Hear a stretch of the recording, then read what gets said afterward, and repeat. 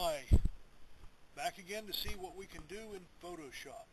This is going to be a fairly simple project, and if you'll take a look at this, you can see that I have placed a white tagger in along with the zebras and the other antelope that are in the picture here. I'm going to show you how that works. First off, you have to have a picture that looks like it'll be realistic. You can see the same picture of the tagger, and this does not look as good as it does in the other. But let's go ahead and separate the picture of the tagger first and go from there. To begin with, I did separate this one, and to do that, I'll show you how I did it. I came in and I took my background. I'm going to hide this so you can see what I'm doing. I came over here and I grabbed a hold of my polygonal lasso tool. You can do the same thing with the pen tool, and all you have to do is, being in the background layer, you're going to start by clicking and dragging. And you're going to click and drag until you've gone all the way around whatever the object is that you want. In this case, it was the tagger. This takes longer than using a quick select tool, but your results are far better. When you finally get to the end, you're going to be able to take and see a little dot that will appear. You see the little circle that comes up?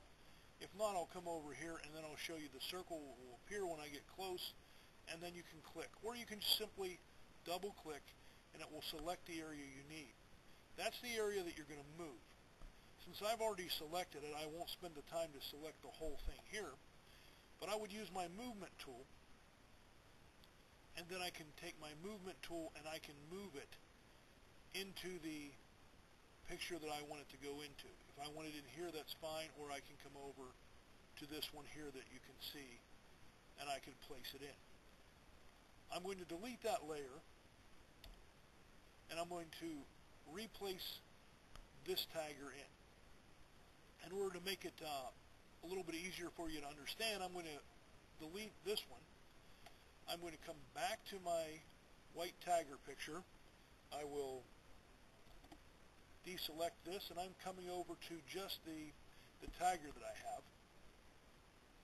And I'm going to place it up into the file that I want. Whoa, that didn't work out too well. Let's try that again.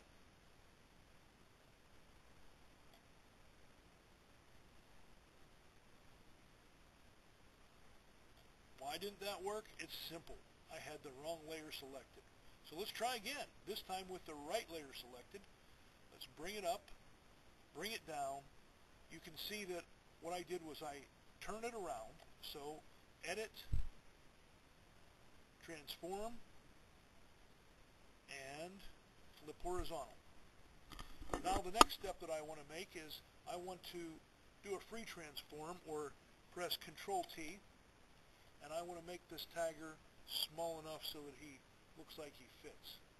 In this case, that looks to be just about right, and I'll place the tagger right here. I'll hit enter and it locks it in place. Now at the moment it doesn't look right, so what I'm going to do is I'm going to make a background copy. I'm going to just go to duplicate the layer. I'll say OK, and I'm going to place that layer up above. You can't see anything at that point, but what we'll do is we will go to the opacity, and we're going to start to turn down the opacity until I can start seeing the tagger appear. Then on the layer with the tagger, I want to start erasing. So now I can see both layers. I'll take my erasing tool and I will come in, making sure I'm in the layer with the tagger. I will make my eraser just a little bit larger to make it easy, and I will start to erase the area where the antelope is. Now I'm actually on the layer with the tagger, so I just have to be careful I don't erase too much. There we go. That looks to be about right. Now I'm going to hide my background layer. You can see how the tiger now appears as if it was in the picture behind the antelope. That's all there is. Left a mistake in so that you can see what not to do and what to do. Thanks, and hopefully this will be a fun video and a fun project for you.